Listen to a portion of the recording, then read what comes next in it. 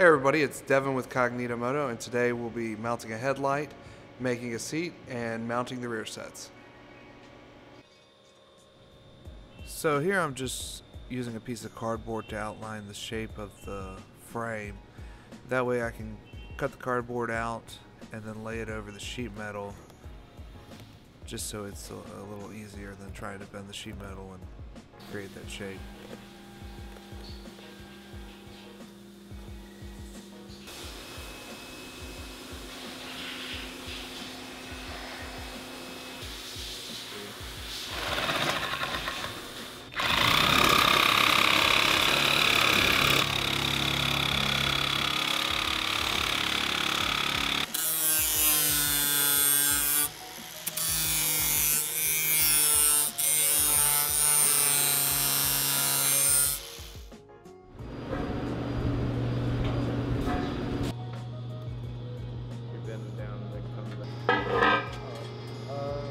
About 6.5.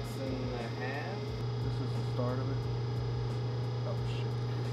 I was about to say, can you mark it on there?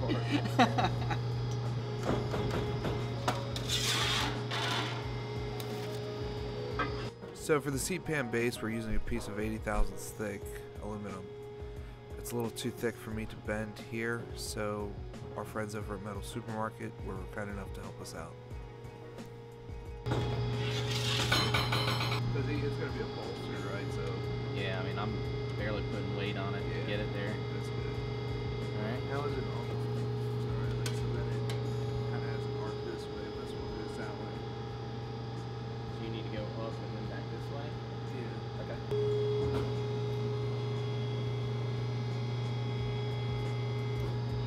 You just looking to have it like punched out? Yeah. It just depends on the punch. I mean, I would just go grind it. Yeah. But I didn't have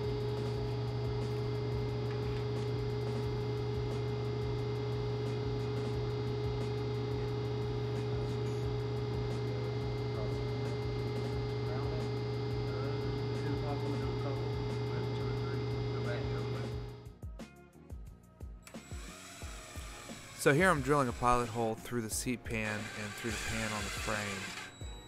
We've clamped the two together so we can keep them aligned, and these will be used for screws to mount the seat pan to the frame.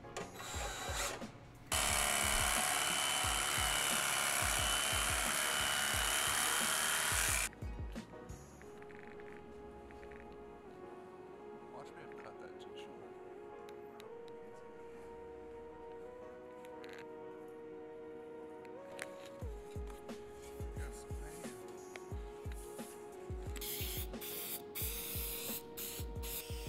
So the foam we're using here is a dense foam.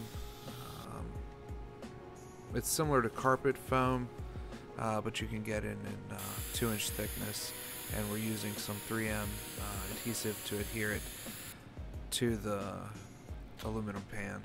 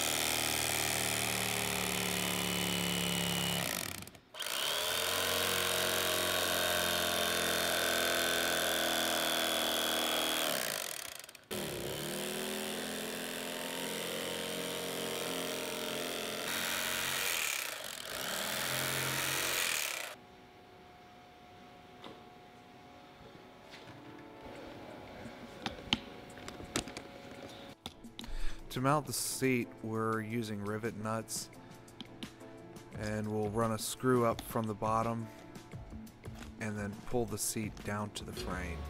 Well, just being that young. Oh yeah. And just starting out, you know?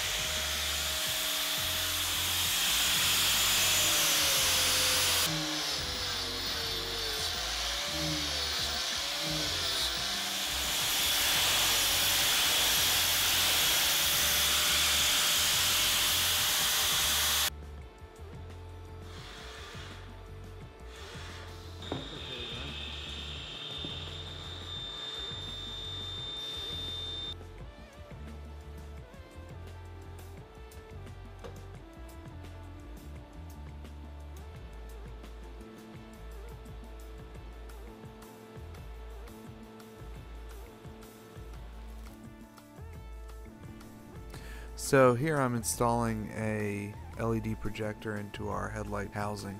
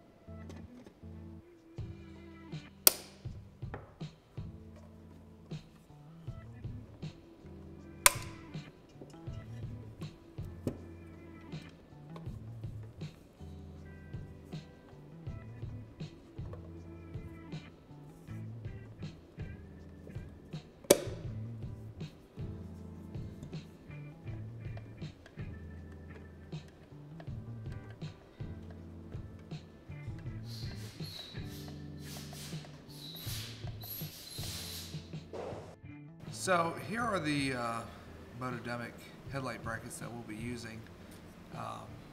Motodemic makes a two-piece bracket. Makes it kind of nice for when you don't want to take the triple tree off. You can just take the two, slip them together, and then it takes a screw here. And these are offered in multiple sizes. For this, I think it's a 56 millimeter top and bottom, which made it pretty easy. When we first mounted this headlight, we just took the brackets off another bike. But this is a super short bracket that Motodemic offers, and we wanted to push the headlight further into the fork, kind of get a snub nose kind of look, so we called it Motodemic, and he made us a super short bracket. And I think he'll start producing these. These are good for larger offsets when you're doing a triple tree swap, because it's pushing the forks further away, so we want to move the headlight closer to the bike. So this gets the headlight bucket. The back of the headlight bucket's going to be probably about that close to the frame, whereas with this one, it's a little bigger. We're probably about there, so now we can move the headlight a little more in. So we're going to go ahead and install these now.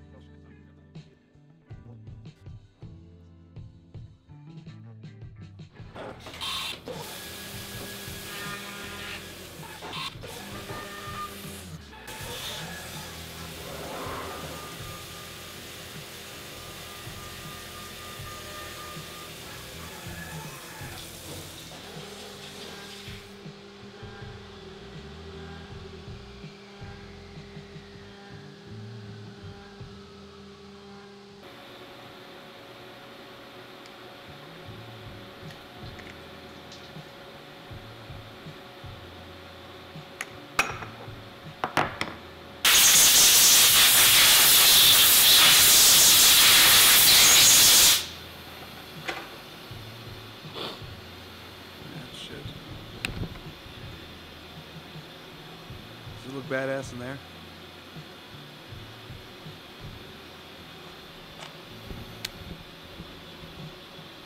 Rear sets.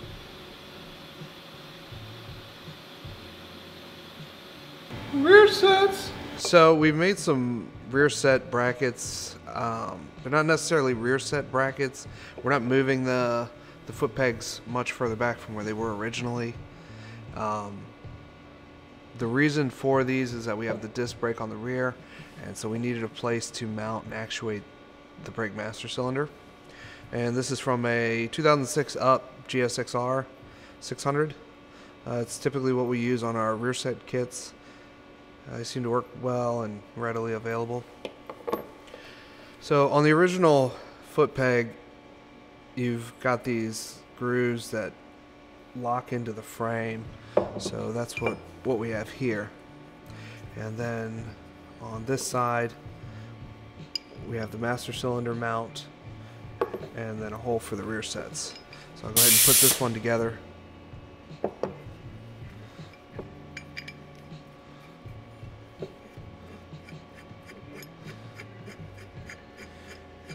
Here we're mounting our universal rear sets. I have a fixed peg. These are some ones that were off colored by plating, so if I mess them up, it won't really matter.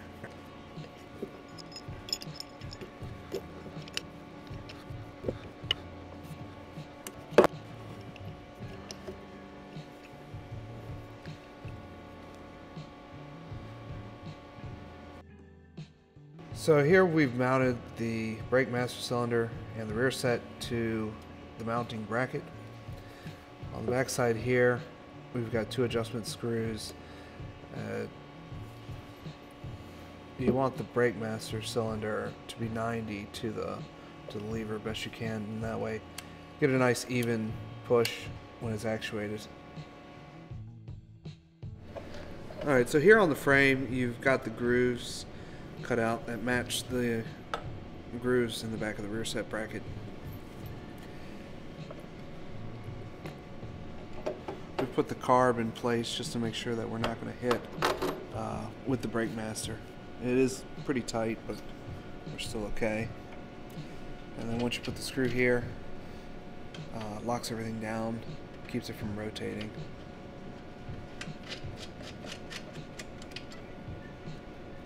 So since it has the teeth, this thing is indexable. I think it's probably every 5 degrees. You can lock it back down. For me, I'm going to want it further down, as far down as I can go, really. And that'll keep me pretty close to where it was stock, which I'm good with. The next thing we're going to have to do, or what we'll have to do before we disassemble the bike, is take a piece of cord or cable, string, and run it to the brake line, or to the brake caliper from the brake master, and that'll give us the length that we need so that we can go ahead and get that ordered. And I think that's good. The only other thing that we're going to have to do is mount a brake master reservoir.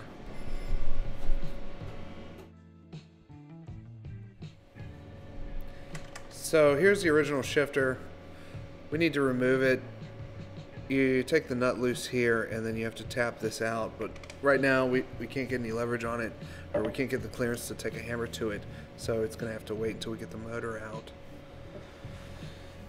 Here's the brackets for the shifter. Just like the brake side, has the same grooves so it can index.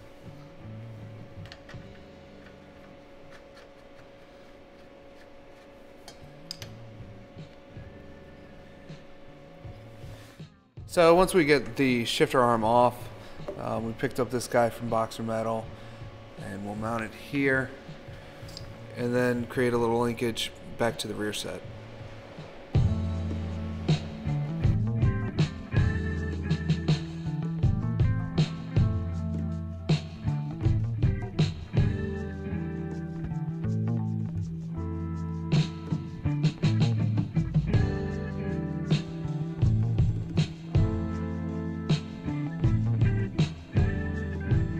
Thanks for watching, and check in next week for another update.